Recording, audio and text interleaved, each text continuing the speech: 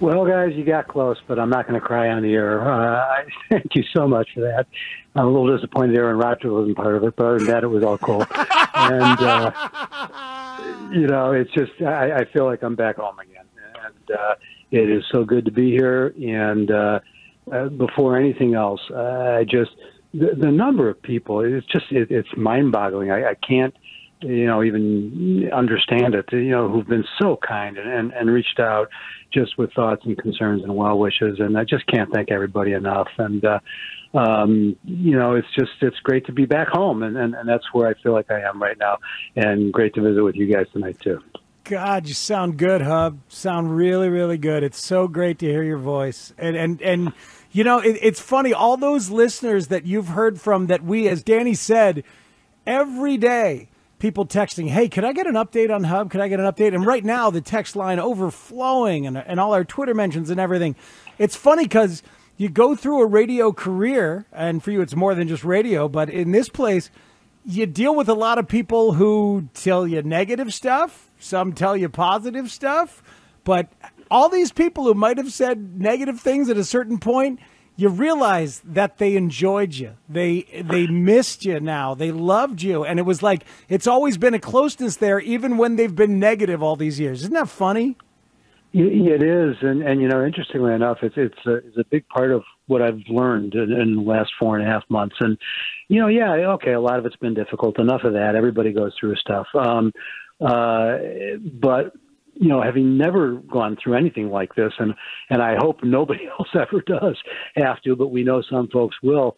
The thing you don't realize is that it's really harder on other people than it is on yourself. I mean, the nightmare that my family and my wife and my kids and grandkids have been through these last 4.5 months, and the strength and courage and everything that they've showed. And, they saved my life and they walked me through.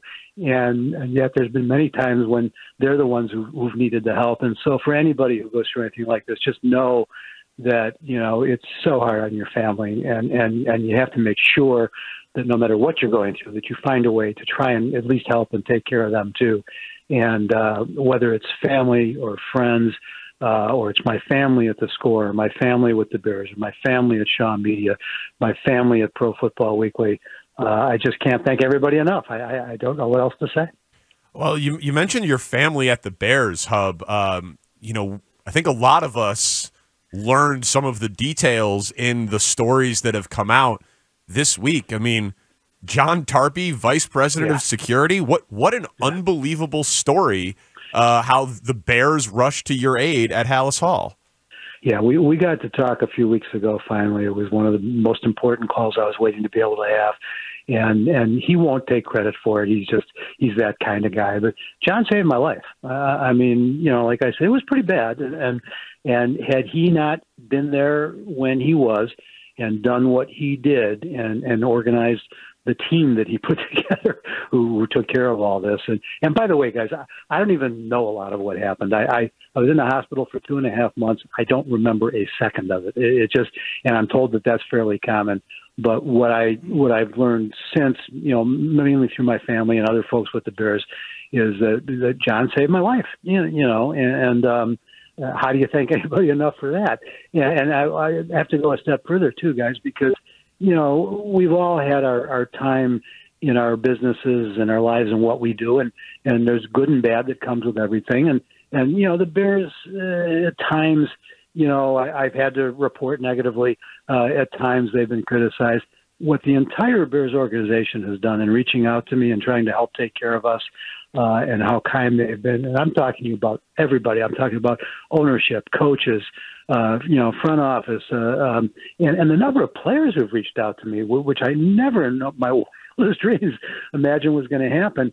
And the Chicago Bears are a truly special organization, truly special business. And it has been nothing but positive with them. And that's not something that I knew was going to happen, and you don't expect stuff like that. And there's times, because it's sports and it's fun and it's okay to, be a smart ass sometimes and do this and do that.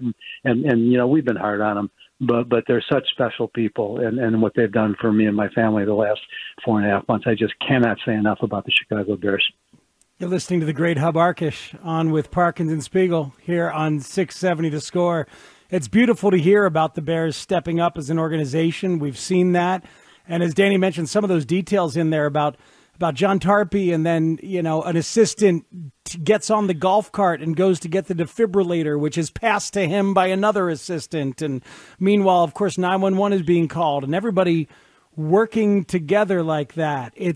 And they all knew you. They all knew you, Hub, and it's like there's so many. You've been such a stable part of the scene for so long, and so of course everybody at Halas Hall knew you, and the beat guys knew you, and everybody kind of rallied. I hope you feel that sense of community that can be elusive sometimes as everybody goes through your day to day. But you have built community and family in lots of different avenues in your life. I hope you feel that these days.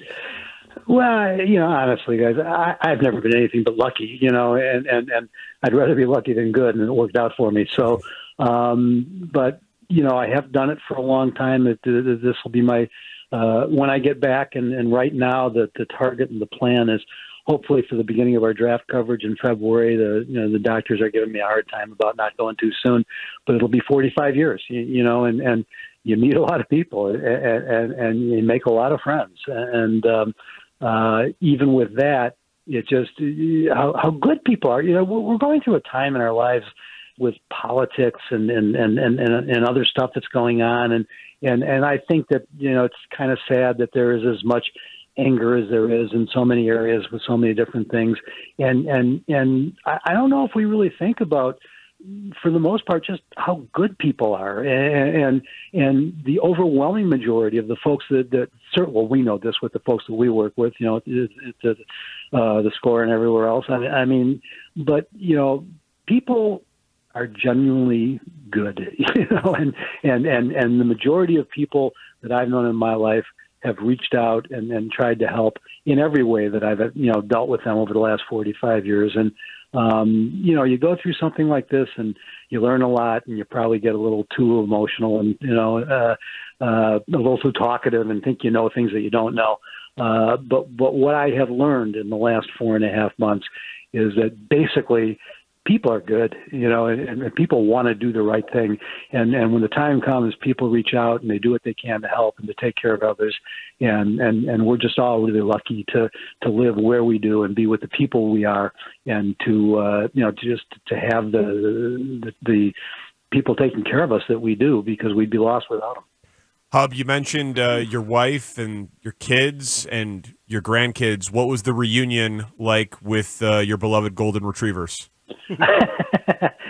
They're both sitting here right now. They've each got one leg, and it was one of the hardest parts, to be honest with you, because the doctors wouldn't let me have them for I don't want to go into the medicals. It's not that important, but one of the things that happens with this is that in one of the ways that John saved me was they had to break all my ribs to get things working again.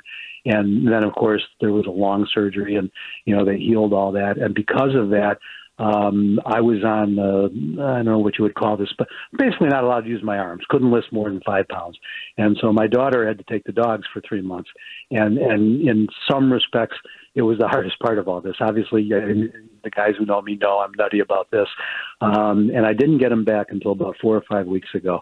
And it's really been interesting because, you know, they were gone for almost 4 months.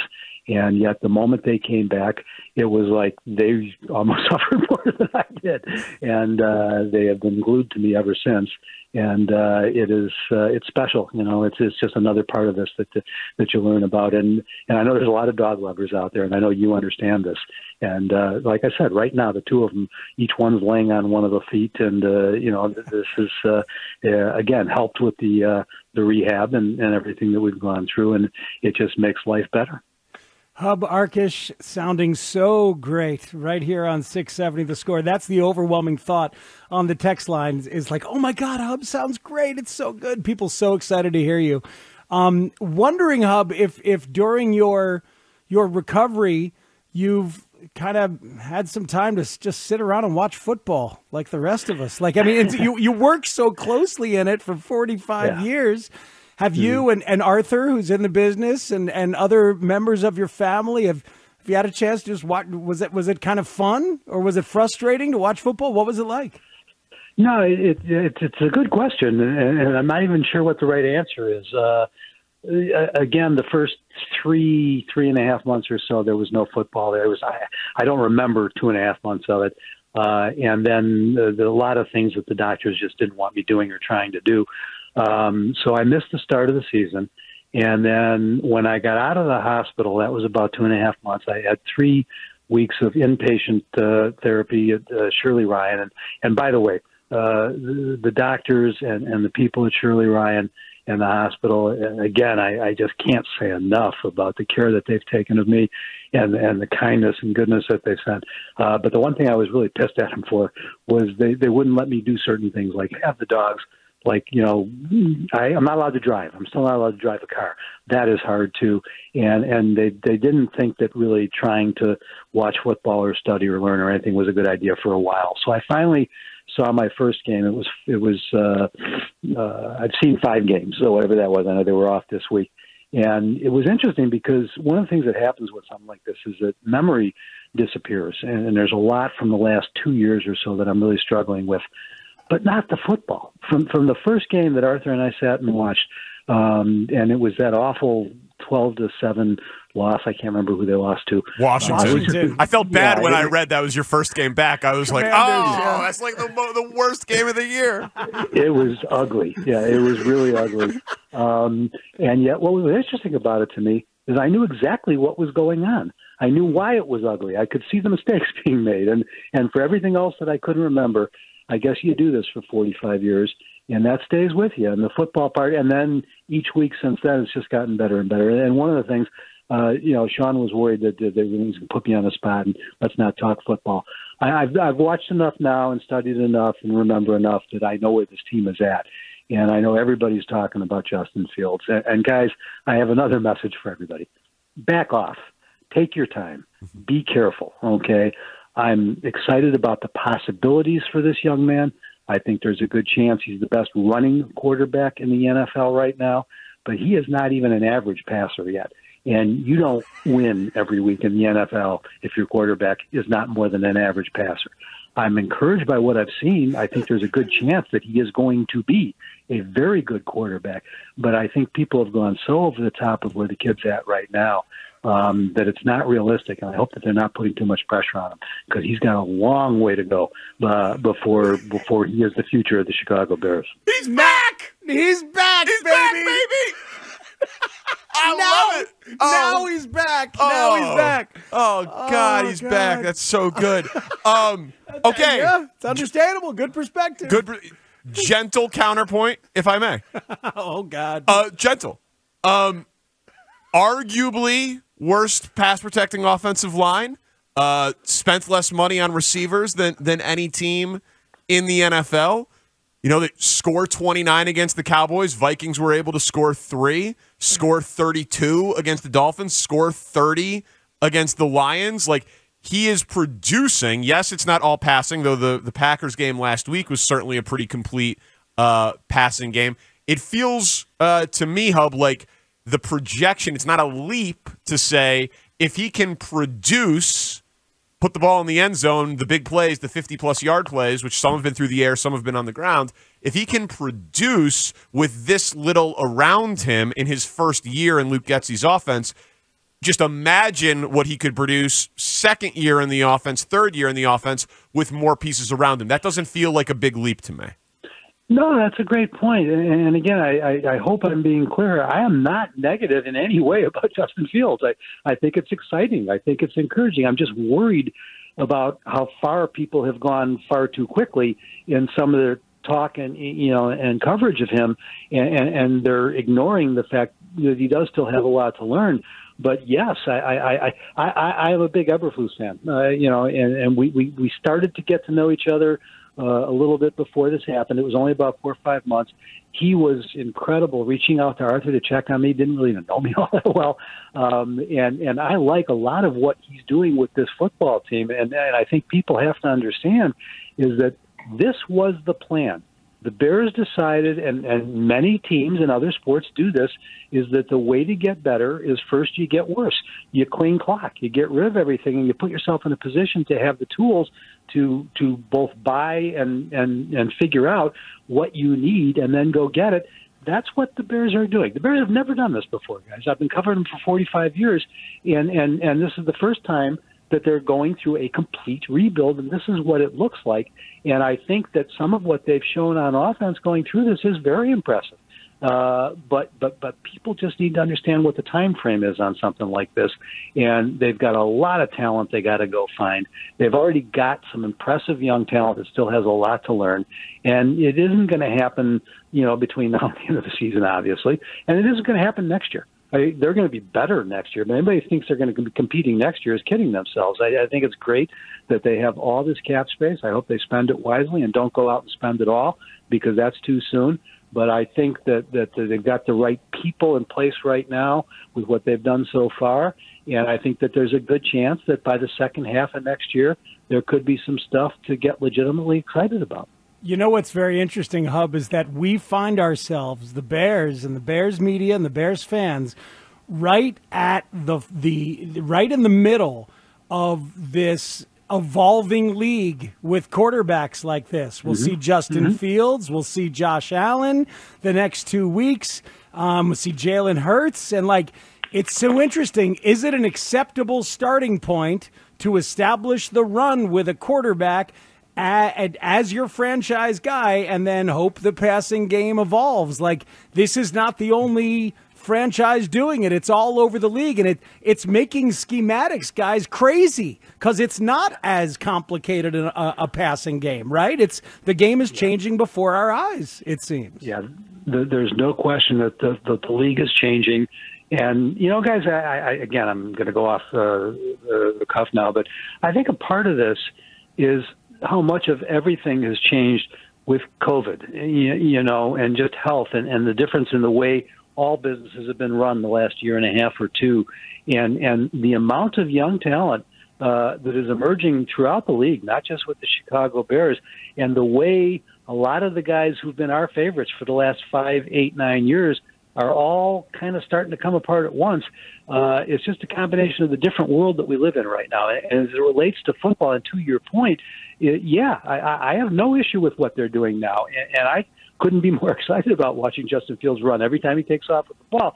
I just think that what you have to be careful with, don't let him run too much. This has started to become a conversation now, because you cannot keep your quarterback healthy if he's running the football 10, 12, 15 times a game. And it gets in the way of his development as a passer. It gets in the way of his mental development as a quarterback and the leader of this football team, to understand the most important things that he has to do to eventually, be quarterbacking and leading a Super Bowl team. And I think Eberflus gets that, and I'm impressed with the staff he's put together. And now they just have to do the work and succeed at the work. And the only point I was trying to make, that I suppose probably sounded a little negative, is that the coverage of Fields a little so far, I just think has been too over the top. I just read some of this stuff where he's listed as one of the top 5 quarterbacks in the league and this and that. He's not that yet. He might be. I hope he can, because he's also an impressive young man. But it's a weird way to be a Bears fan right now, and to figure out what you enjoy and what you're going to be upset about. And I think everybody just has to be patient. Let's hope they win a couple games before the season ends. And I can't wait to see what they do in free agency. Well, Hub, we cannot wait for that as well.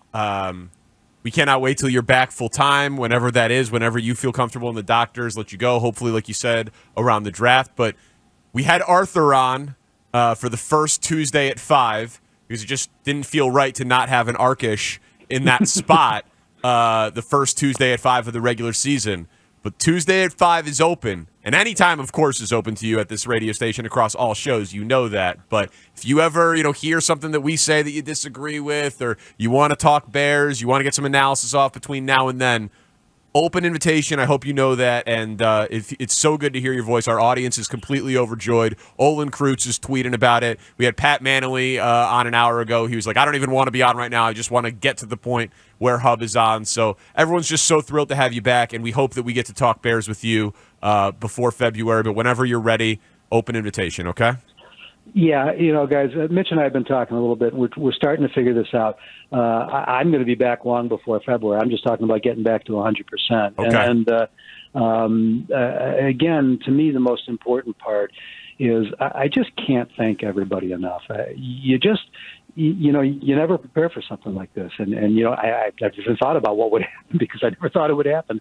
And I'm just absolutely taken apart, floored by how kind so many people. I mean, I knew about you guys and all our friends in the business and my family and I knew about the Bears, but our listeners and people out there who I've never met who've reached out and sent cards and sent letters, I can't possibly say thank you enough. I do also very quickly, and I hope this isn't a tough thing, but Dan, I know you've had a tough time too, and I've been thinking about you, and I hope you and your family are doing well. And thank you. We all go on and learn from these things, and I think we all try and be better people after it happens, and I'll do what I can to get there. I don't know if that'll happen, but I'll try. And guys, thank you so much for having me tonight. Hub, thank you so much for the kind words. That was very kind. Yeah, it's been tough, and it'll continue to be tough. But we do what we do, and it's nice to be supported by family and friends. And you're a part of the Score family. Hey, Hub, that lesson that you've learned and shared about the goodness of people, and realizing that so many people are good and have been good, keep sharing that. That was valuable to hear spiritually, frankly, and it's a valuable thing for you to share. So thanks for doing it. Well, thank you, and again, I'm trying to be careful and not overstep my bounds and think that people care what I have to say about things that aren't football. But it's been a big part of my life the last 4 or 5 months. And it's going to be a bigger part for however long I make it, whether it's a couple more weeks or a couple more years, whatever it may be. But guys, this has been great, and I hope to be back real soon, and we'll get back to talking more football and less me. That would be ideal.